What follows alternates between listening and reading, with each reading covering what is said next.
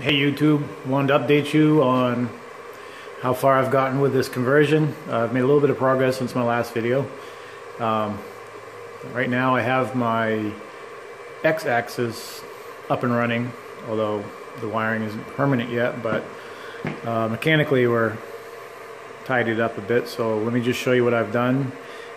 So in my last video I showed you this plate that I had previously designed and put onto the mill a couple of years ago, and I had forgotten what my plan was for that, but near as I can tell, those bolt holes that were in that plate that are 3/8 bolt holes are actually exactly in place for the stepper motors. Of course, they're a lot larger. 3/8 is way too large to put through a stepper motor, so what I actually did was use 3/8 bolts as standoffs and thread some M5s into the heads, screwed them in, and that works great.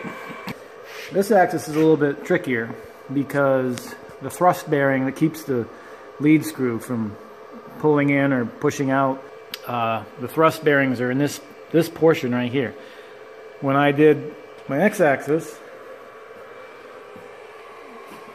I chose to mount things on this end because there's no thrust washers on this end. There's just a bearing. All the thrust washers are in this end. So I left that end stock. Put my motor on that end, so the thrust wasn't an issue with the X-axis. With this one it was.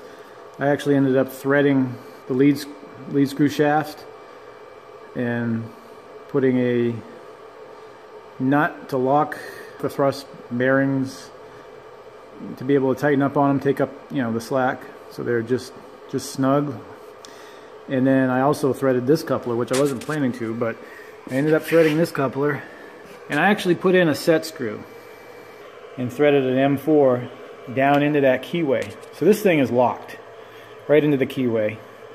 Our thrust bearings are tight, snug, just, you know, the way they should be. You know, this is the backlash on this axis, which truthfully it's about the same as the stock one. If you look here, oh, I can't. This one's actually locked up with the X. I'll unplug that motor.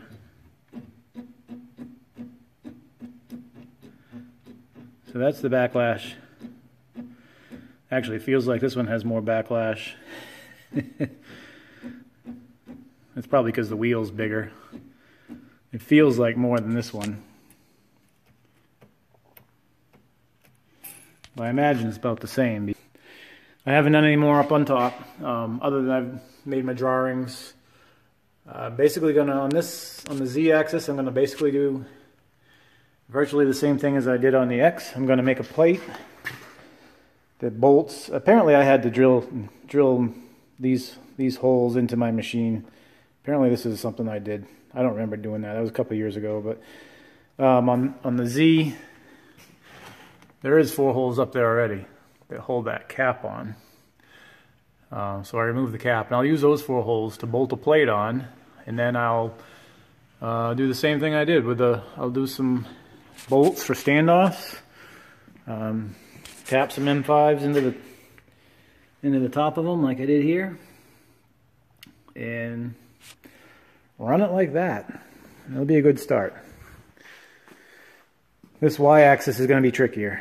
This is going to be a little bit more involved because it's not a flat surface. You get this bearing assembly to contend with. Plus, the big thing is your saddle travels out beyond the end of this, so it can't, whatever I use can't stick up beyond here. And the thing of it is the motor will be about here, so the motor does stick up, but the part that mounts against the machine can't. So it's going to have to come out and then have a plate that sticks up to mount the NEMA 23. So that will be a little bit trickier.